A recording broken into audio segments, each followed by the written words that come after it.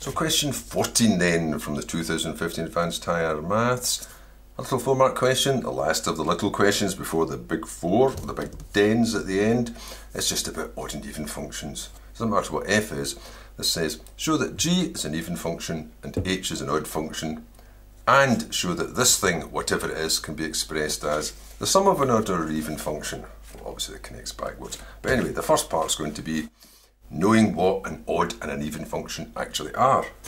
Well, an even function means that the value at x is the same as the value at negative x. So that f of negative x is the same as f of x. In other words, it's symmetrical about the y-axis. An odd function has the value at negative x is the opposite but the same value. It's the negative of the value of x.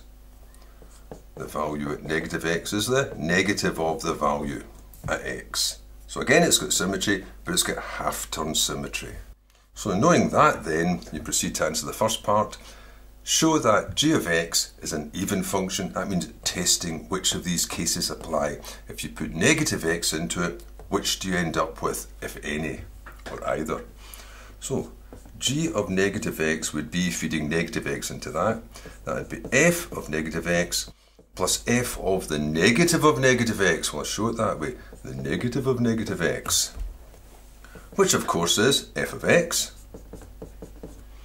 plus f of negative x, which of course is the same as g of x. So g of negative x is equal to the g of x, which means you can state then that g is an even function.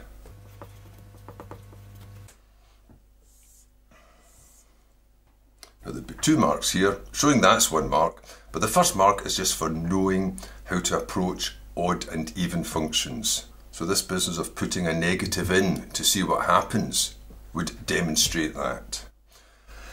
The same with h. Let's test h. Put negative x into h and see what comes out.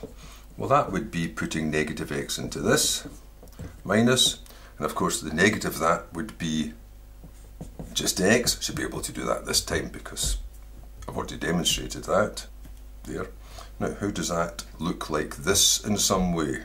Well, if I put that the other way around, I've got the negative of f of x plus f of negative x.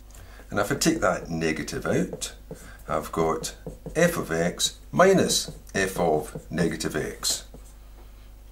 So h of negative x, it's a bit of a mess, it's even worse, I should have left it alone, is equal to this. And that is what you started with. It's the negative of what you started with, so I can say h of negative x equals the negative of h of x. And that tells me that h is an odd function. That's worth a mark.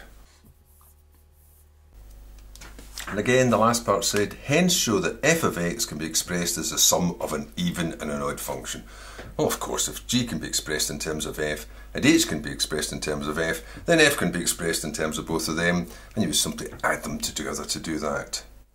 If I call that 1 and I call that 2 and I add them together, 1 plus 2 would give me 2 lots of f of x would equal g of x plus h of x, which means that f of x would be a half of that, or it said the sum, so I'll put down 2 separate terms, a half of g of x plus a half of h of x. There's a wee note here that putting that on its own wouldn't be sufficient for the last mark. You'd have to also write down a little conclusion, which would be easily forgotten. I would have done that. So you'd have to state the obvious, in other words, which is, since g is even and h is odd, that means that f is the sum of an even and odd function. Now you get the last mark. Of course, if you wanted, you could put the little x's in, where I haven't bothered before, but strictly speaking, g, h and f are the names of the functions.